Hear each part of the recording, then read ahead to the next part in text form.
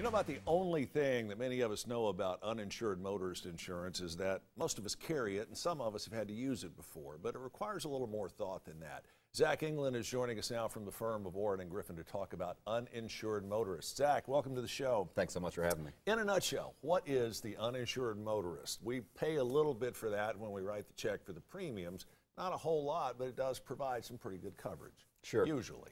Uninsured motorist is a type of protection that you have on your insurance, and it's there for when somebody hits you and they don't have adequate insurance coverage or any insurance coverage at all. It's usually kind of your last line of defense. Right. And a lot of times your most important line of defense. And it's not really a particularly pricey element when it comes to your coverage, is it? Correct. It's really pennies in cost compared to what the value is in the protection. Give us an example of how we would have to use that insurance. Sure.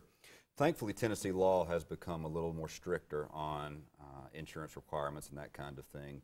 Still, though, in this state, there's probably 1 in 5 drivers who are still uninsured. Mm-hmm. So if someone causes a collision, does harm to you or your car, and they don't have insurance, you're really forced to either take that person to court as a true last resort, but more importantly, you have to rely on your own insurance to help to come to kind of clean up the mess. You said 1 in 5 doesn't have insurance. Correct, at least. That's a pretty alarming statistic. Tennessee is one of the leading states in that area, and it's something we need to change. But yeah, we hear about people all the time who are driving without insurance. You can look at any of the arrest reports and uninsured motorists. They have that. It's right there on the arrest record. Why do you think something that's so cheap people won't buy?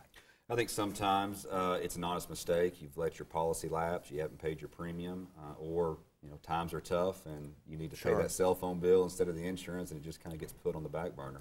What are the ramifications if you are one of those people who don't have insurance? You get into a actionable wreck that is your fault. What happens from that point forward? You're really at the mercy of the police officer. They have the right to tow your vehicle.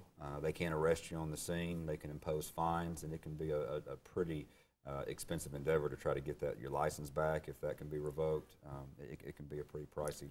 Let's continue that scenario. Driver A hits driver B. Driver A does not have any sort of insurance coverage, and they do $5,000 worth of damage to the vehicle. How long can they be on the hook for to pay off that amount? It can be for a long time, and the beauty of it is with the uninsured motorist, it not only protects you, but then they can go after that other person on their own time and their own dime. So you don't have to worry about having to take that person to court or chasing people down, asking for money. That's part of the protection you pay for. So it is something that we should all double check the policies and make sure we have. Double check the policy. Are most companies good at letting you add that on if for some reason it's been overlooked to begin with? Absolutely, and I encourage people to have a local agent or somebody you can meet with, talk to face-to-face. Don't just get insurance over the internet and expect somebody to follow up with you.